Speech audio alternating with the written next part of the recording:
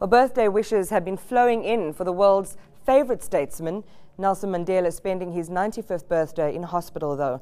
Joining me now is human rights lawyer and personal friend to Nelson Mandela, Advocate George Bizos. Good evening and welcome. We've already agreed that I can call you Uncle George. I'm flattered by young people calling me that. So I want to know, what did you do for your 67 minutes? I went to the Nelson Fund. Mandela, the Centre of Memory. Centre of Memory, but before that, I went to the house because at every other previous birthday, I took Greek cookies for the birthday party, and I went and left them at the house. Gracia Mandela was not there, but I left it. And then I went to the memory. Did they put you to work? Yes. Yes. Unforgivable. No, the deputy head had a chat to me about all sorts of affairs of the foundation. Yeah, and they've got some exciting projects in the pipeline. Now, Uncle George, this has been a decades-old friendship, if we understand 65 years or so. You have some very tender recollections about the genesis of your friendship with Madiba, but talk to us about the difficulties of fully expressing that friendship under apartheid. We met at the University of the Witwatersrand. Even though it was called an open university, it was one of the very few, including Cape Town, that admitted black people. And they were entitled to sit in the classroom, but that was about it. They couldn't take part in any of the sporting life, the social life. There was nowhere that we could sit down and have a cup of tea there. We couldn't go into the city on the same tram. There were too many things that we couldn't do. And I believe that sometimes if you prevent people from doing things, they develop a stronger common purpose to become more friendly in order to show that they have no respect for these differentiations that are taking place. Why were the two of you so drawn to each other? Why did you love him then? Why do you love him now still? Very briefly, my background as a refugee on my country of birth, Greece, was occupied by the Nazis. My father, who had been the mayor and brought down by a dictator 2.5 years after he was elected. My grandfather, who was a very strong Democrat. A school teacher in primary school who was a refugee from Asia Minor, and explained to us how difficult it was to be rejected by the society that you're living in. Built up within me abhorrence of differentiation or segregation or unequal treatment. And here I was, a first-year student, a third-year student,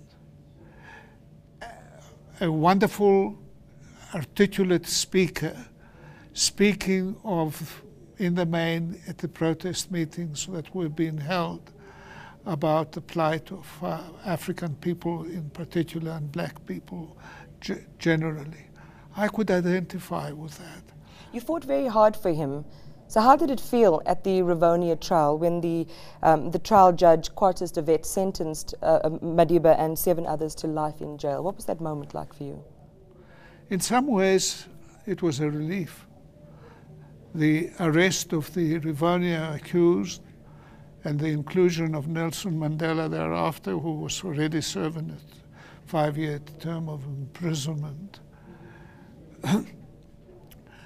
was used by the regime's media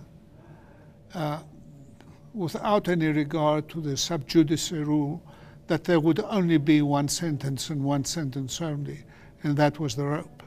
They would be sentenced to death and hanged. And we worked very hard on it.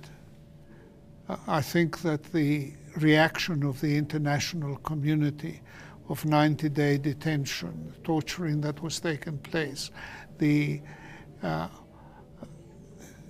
young people of the world, the trade unionists, the students, their professors, were all up in arms against it. And I think that that played an important role in persuading the judge not to impose the death sentence.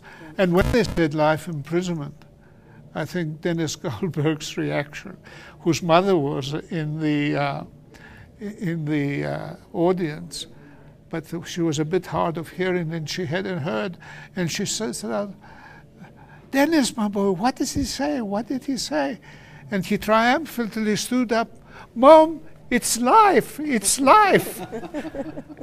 Well, you know, so it was to be sentenced to life imprisonment was a very harsh sentence, but there were worse. So it was a mixture of some relief and great sadness that a person who was your friend, a person who was a fellow lawyer and we did cases together, a person with whom our families met rarely because of the apartheid. We couldn't go to Soweto without permission.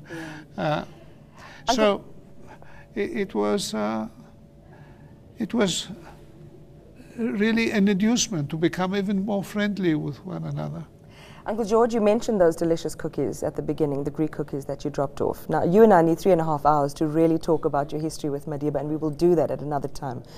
Those little gestures, like you said, you have this tradition of dropping off cookies, and so what were some of the things that Madiba would share with you, those little special things that are shared between friends? Yes, he enjoyed that because after his release, things became easier. We would go to Vilakazi Street in Soweto. It didn't require a permit anymore. And they and some members of his family would come to our house during the weekend.